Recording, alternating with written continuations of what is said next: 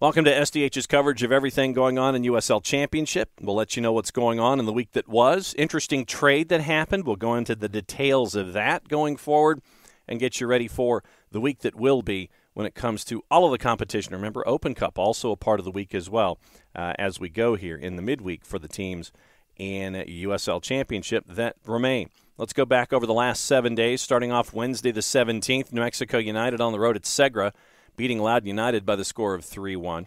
Championship Soccer Stadium, Orange County knocking off Sacramento Republic by the score of 1-0. Friday night, and this will be your match of the week, it is at One Oak Field, FC Tulsa hosting Memphis 901. Here's your highlights, courtesy of our friends at the USL Championship, ESPN Plus, and YouTube. Off there with Laurent Kishidou. And away we go in this USL Championship match, the only one being played tonight. Ferry's come away with the ball there. Now here's Da Costa. Epps is running wide down the left-hand side. Milo Yosef, though, receives the ball now, bearing down on goal. Good ball into the box. Great save, Hamid. And there's Moses Dyer, who got a first shot and then a header towards goal. And credit the goalkeeper. Replay, but Yosef gets wide, but the initial run from Dyer going across pulls the defenders away, allowing Yosef to have a clean look for a cross, and then Dyer continues his run, gets the initial touch, but great defending, the recovery, Hamid, and then the clearance away. And Malloy, Goodrum, good 1-2. Malloy now, round one. Malloy with a shot, hits the bar.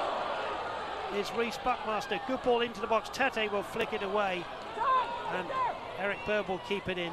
Well, no, you realise when it hits the woodwork, we'll see it here, it doesn't count in the stats as a shot on goal, to my astonishment, but he was very unlucky there, because I think Nelson, to be fair, was beaten by that shot.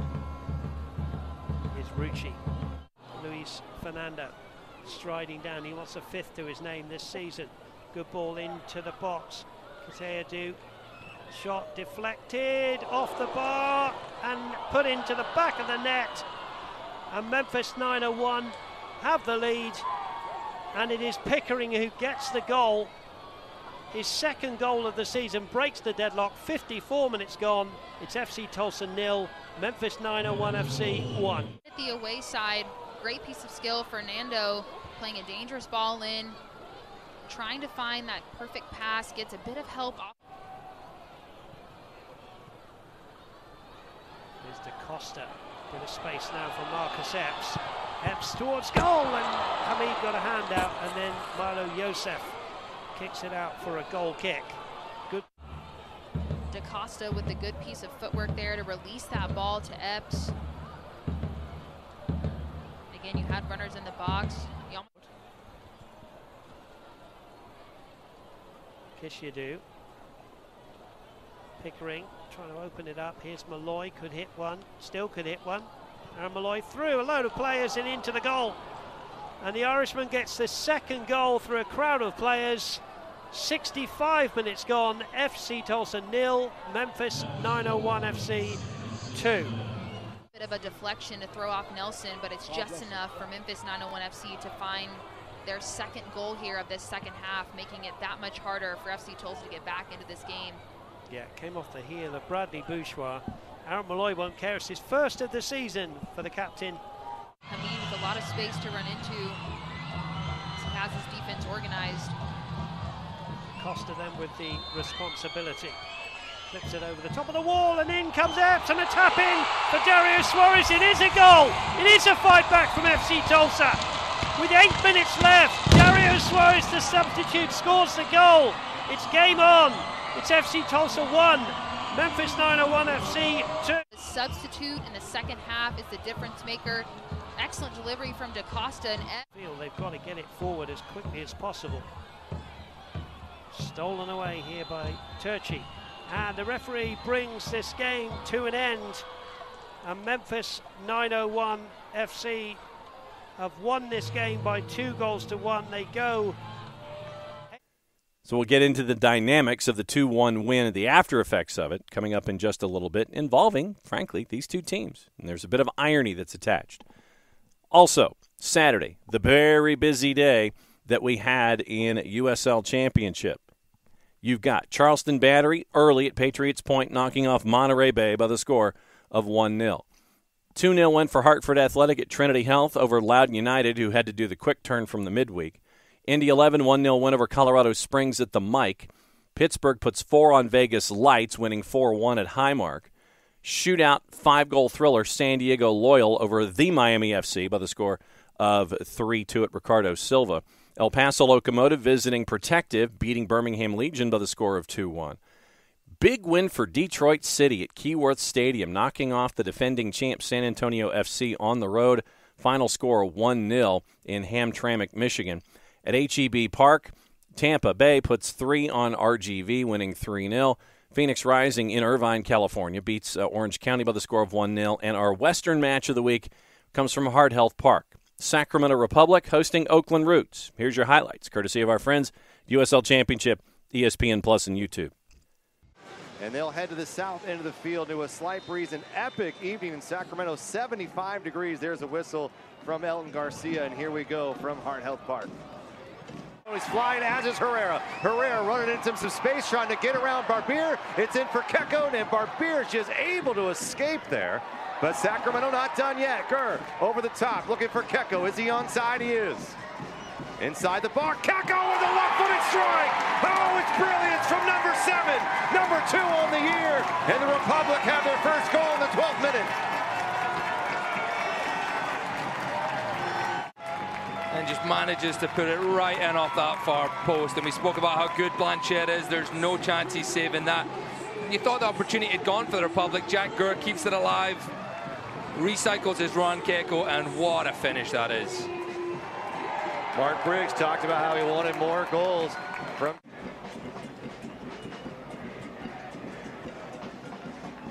Demakis. Playing this ball forward for Rito. Rito takes a shot, denied by Danny Vidiello on the line. Keko into space. It's a foot race with Matsoso. Cicerone cutting in between. Look at the left side here. Has room. Numbers Republic. 4-3. Moving for Cicerone. Cicerone's going to take it himself. Oh, yes! Russell Cicerone surveyed the field, looked for a teammate, went for it himself, and it's number 8 on the year. 8 of the season.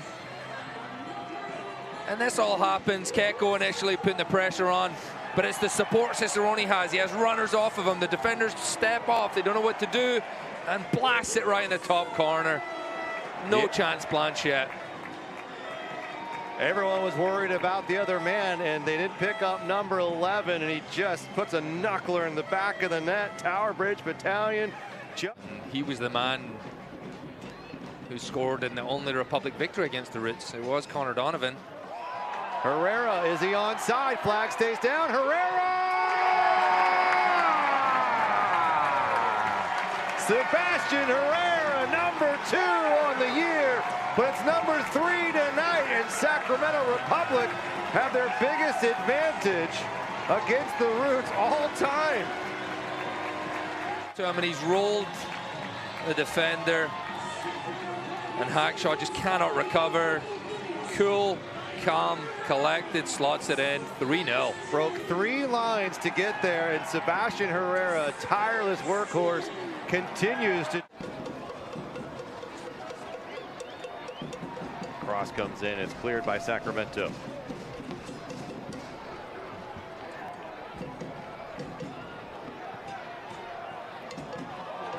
Opportunity in Oakland. Has gotten one back here. A service from the right side, and Sacramento caught been sleeping there, and it's 3-1. Oakland Roots find themselves back in the game. It was Memo Diaz crossing it in, and at the back post, just unmarked, it was Barbier with a left foot, slots it past Danny Vitiello, and game's back on. Once again, that comes towards the end of this game, but you have to stay strong. In the box, cross back post, Rodriguez saved by Vitiello. Oakland saying it's in the back of the net. Crowd stomping their feet, supporter section up. The whistle to Elton Garcia's mouth, and that is it. Sacramento takes one of two in the USL Championship rivalry matchup with the Oakland Roots. So that sets up your standings after the week, and there's action in the midweek, so we've got to kind of do this on the hop. Eastern Conference standings, Charleston 4 points clear of Tampa Bay, Lou City, and Pittsburgh. Right now, Tampa Bay and Lou City each have 5 wins. Tampa Bay better on goal difference. Pittsburgh has 4 wins in 11 matches. They have 17 points.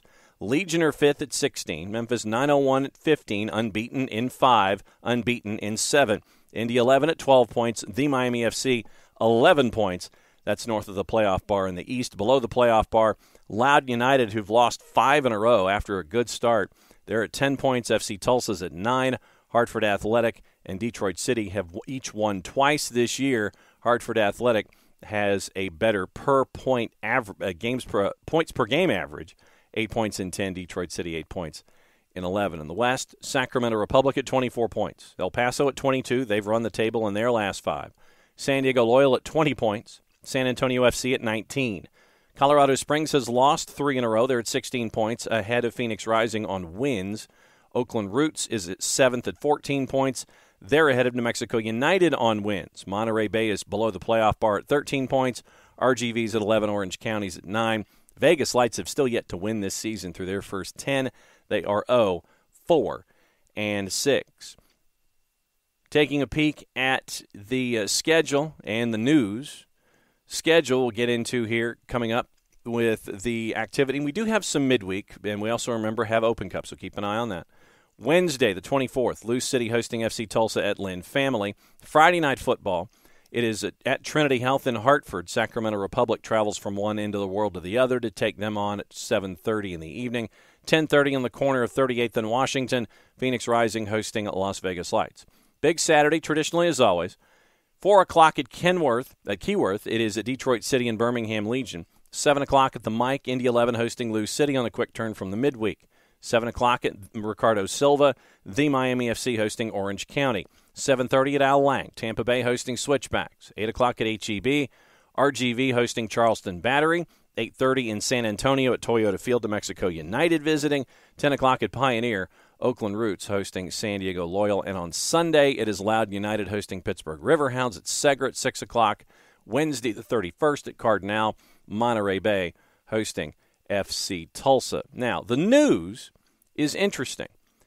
FC Tulsa acquires Philip Goodrum via a transfer from Memphis, and involved in the deal is Rodrigo da Costa. So, Philip Goodrum, who wasn't happy in Memphis with Memphis 901, has now been shipped to Tulsa. Rodrigo works his way over. So, after the 2-1 win by Memphis, Philip Goodrum is traded to the team that lost, and Rodrigo is traded to the team that won. So, we'll keep an eye on that and see what happens as everyone in Memphis with Memphis 901 gets adjusted to how Stephen Glass wanted to operate. And they are unbeaten in their last 7, as a matter of fact. So we'll keep an eye on Memphis 901. Power rankings for Week 11, and we'll see how it appears. El Paso up 3 spots to number 1. Lou City stays at number 2, which means Sacramento Republic drops to number 3. Tampa Bay up 1, Memphis 901 up 1, which means San Antonio FC down to 6. Charleston stays at 7. Pittsburgh, Loyal, Phoenix Rising, New Mexico United, all up 2 spaces, which means Oakland Roots are down 4 to 12. Indy 11 at 3-4-3, up 8 to 13, which meant the Switchbacks, a part of that, dropped 5 spots to 14. Legion stay at 15. Monterey Bay down 2 to 16. Hartford Athletic up 5 to 17. RGV stays at 18. Detroit City up 5 to 19. Orange County up 3 to 13, which means Miami's down 4 to 21. Tulsa's down 2 to 22. Loudoun down 7 to 23. Vegas Lights staying down 5 spots to number 24.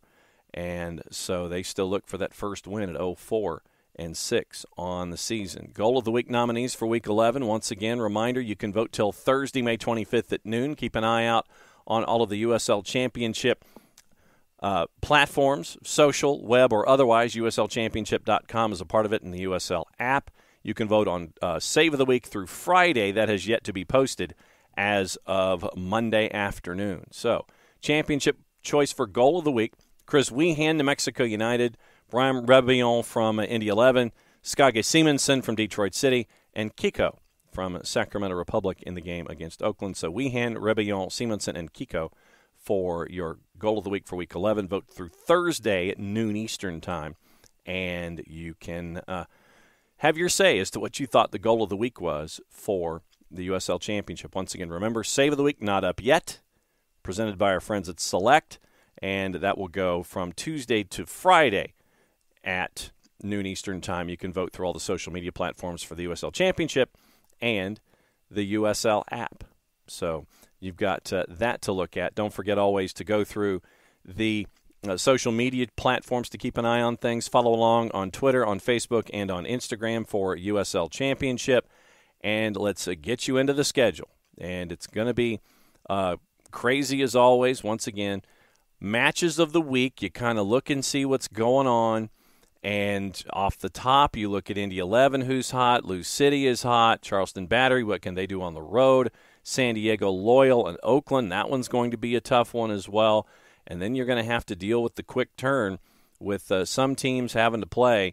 And Wednesday, May 31st, to wrap up the month at Cardinal to start things off for the month of June. So Tampa Bay's been hot recently. They host Switchbacks. You've got a lot to look at when it comes to USL Championship, all the news, the notes, the standings, and everything going on in the league. So for everybody here at SDH, if you are in market and can catch the action in USL Championship, please do. Great quality of competition, as always, in USL Championship in the East and the West. If you are in market and can't, follow along on your local providers.